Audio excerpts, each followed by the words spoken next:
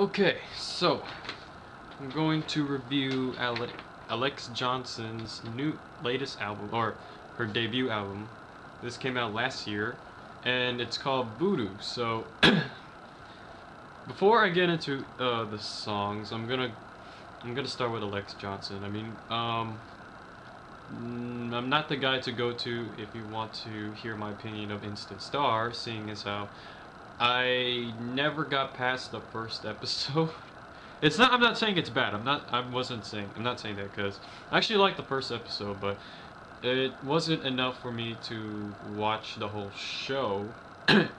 And according to my friends and people I know who like Instant Star, they said it was a pretty good show. It's like it's different from like Degrassi, where Degrassi is the most like over the top.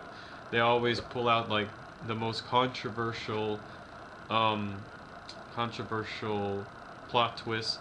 Yet they called Instant Star more like it feels more genuine and more realistic. And even though there were parts that were not realistic, I mean, it it was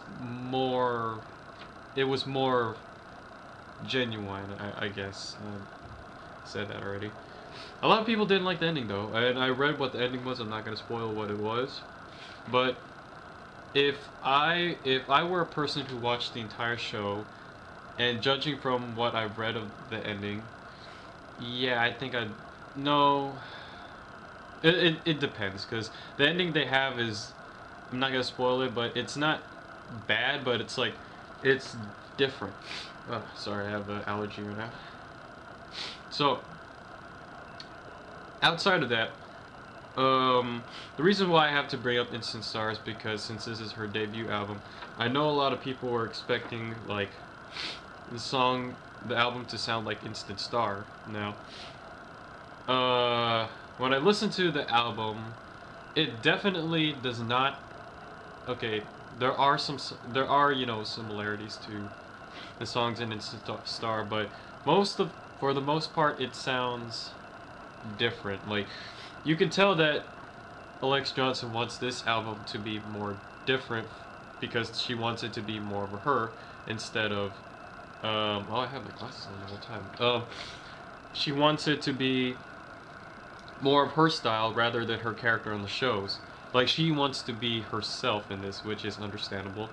So whereas the songs in Instant Star kind of sound more pop, like better suited for the charts. I mean, it's not saying that these songs are not suited for the charts, but they are more alternative. Like, they have more influences to it. Like, you can hear like 60s influence in there, or alternative rock, and you can even hear some like odd, like I ran on Wikipedia that they listed this under world music.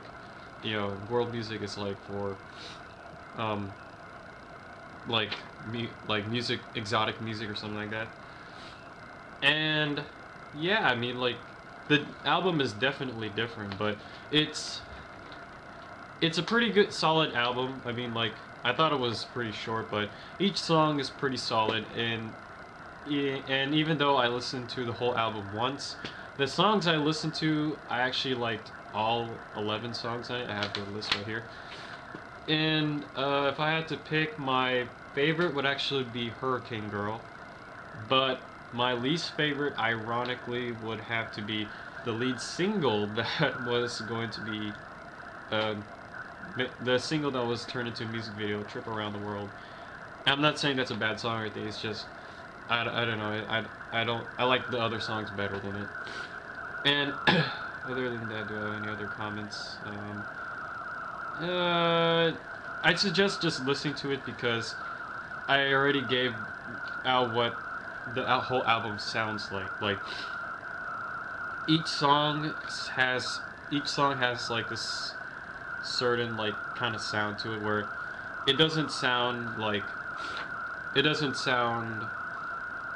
common pop. It sounds like pop, but she added in her own style. That's what I'm trying to say. And her voice, Alexz Johnson's voice,